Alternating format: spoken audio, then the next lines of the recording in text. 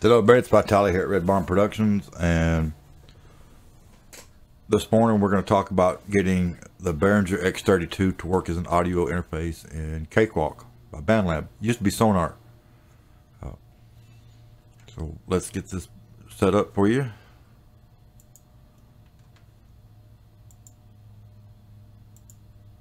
There's not going to be a bunch of muss and fuss. We're just going to get right to it. I'm not even going to try to zoom into the mixer and all that stuff. I'm not going to waste a bunch of time. And if you're using the X-32, you need to make sure that you have the latest version of their driver installed. As of today, that is version 4.59.0. If you do not have that installed, go run over to Behringer, download it and install it, because the generic ASO for all driver will not work right. I've got it installed, so there we go. Once again, make sure you have the latest X-USB driver installed.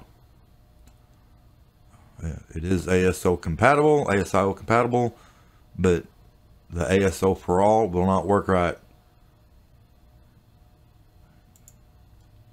And then you're going to come over here and click on Edit, click on Preferences, and I've already got it installed, but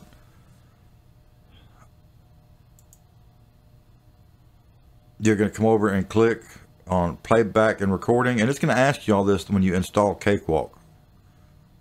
So make sure that you have that correct USB driver installed before you try to install CakeWalk. If you already have it, if you've already installed CakeWalk and it didn't work, and you've got the older USB driver, go download the driver, install it, open up CakeWalk. Don't open up a project, just open up CakeWalk. Click on Edit, click Preferences, Playback and Recording, and you're going to choose. It's going to give you a whole choice depending on what you've got installed on your system. It's going to give you a lot of choices, and you want just the plain old ASIO. You can come over to Devices. If you've got anything else checked, don't ask me why, but you have to come down here to output drivers first.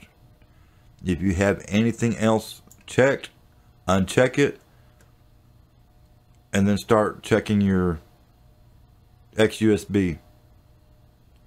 Get all those checked. Come back up here to the input drivers.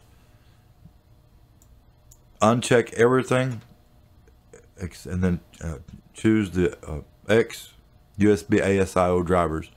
And for some reason it comes in stereo, so it's 1 and 2 and 3 and 4. It doesn't show you that, but that's what it's done. And you're going to check every one of them.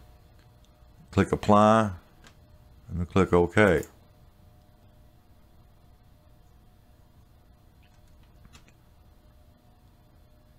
And it's that easy.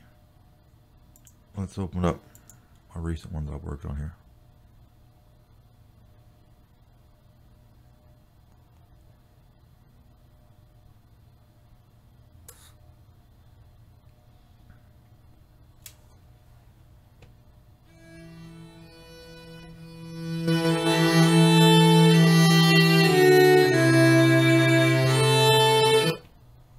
Now, and there you go. It's that simple.